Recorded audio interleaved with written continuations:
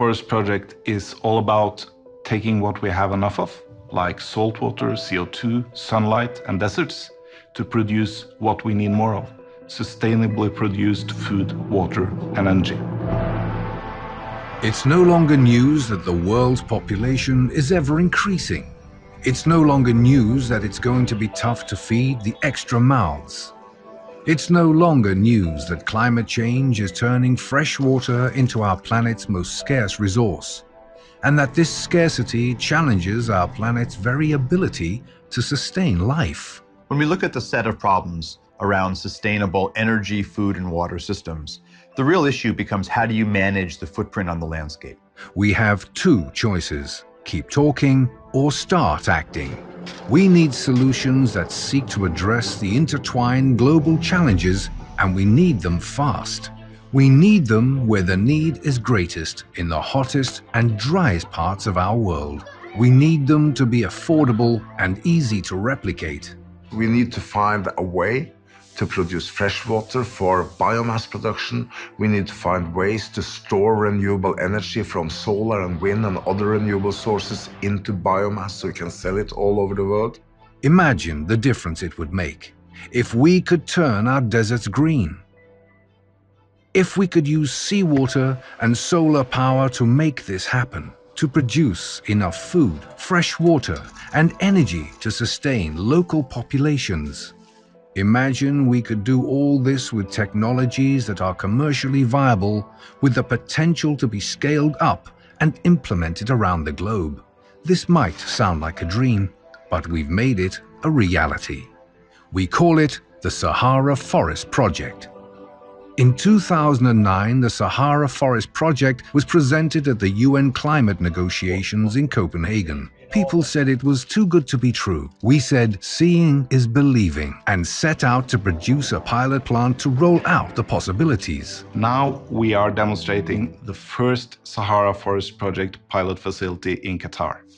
This facility will contain 10,000 square meters of environmental technologies that has never been put together before. We are on our way to the Sahara Forest Project pilot facility here in Qatar, which is located at Kafko inside Mesaid Industrial City. Right now, we're standing inside the seawater-cooled greenhouse, one of the core technologies of the Sahara Forest Project.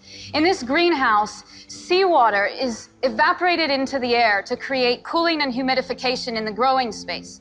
This creates excellent growing conditions for valuable salad crops like the cucumbers we have here. In addition, the water vapor that goes into the air from the seawater can be condensed back out on the greenhouse roof as fresh water, providing water for irrigation for the plants here in the greenhouse. So what we want to do is to establish a saltwater infrastructure in a desert. And we do that through establishing seawater-based greenhouses, combining them with facilities for concentrated solar power, and technologies and practices for revegetation of desert areas. We need to utilize as efficiently as we can land areas that are degraded. We need to minimize the impact on natural parts of the world because we need to preserve ecosystems.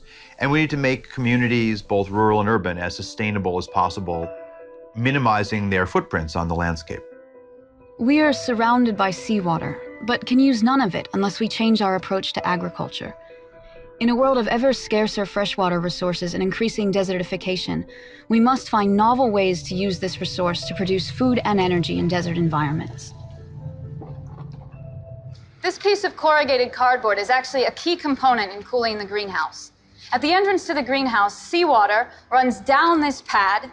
Hot desert air is pulled into the greenhouse. As it moves through the pad, the seawater evaporates, the air becomes cooler and more humid, creating good growing conditions for the plants inside. Turning our deserts green does not require a miracle, just pure and proven science. Since the wealth is there and the money is available, it is the right time to invest and explore what is after the oil and gas. And that is by going into a green energy or utilizing the abundant energy available from the sun or from the heat here available in the desert. We need the expertise from big industrial players, and we need their innovative skills. We need their knowledge of crop nutrition. We need a lot of people working together if we're going to make this happen. I do believe it is very important that the CEO of whatever company understand the need to be ahead of the normal development. And I look upon this for our business, that the Sahara Forest Project is a project like that, where I can participating in seeing a bit beyond the normal business borders that we have a tendency to look at. And I'm excited to be part of it. And I am also driving my organization to really participate in it and to learn from it and then see way into the future. It needs to be good for the environment, it needs to be good for development, and it needs to be good for business. This will not be important for Qatar, but for all the region and elsewhere where they have the same climate as Qatar.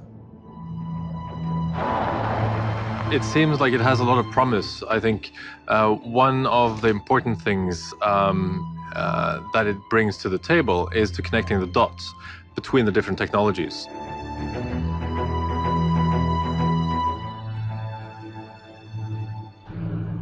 The Sahara Forest Project is a really innovative example of tying together all of the aspects of sustainability.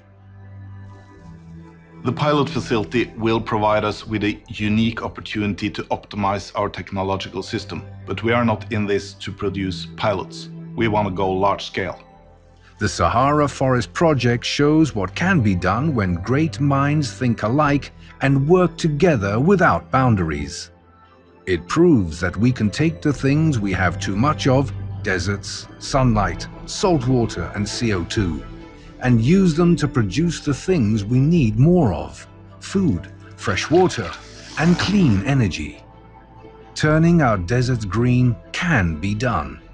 See it, believe it, then imagine the implications.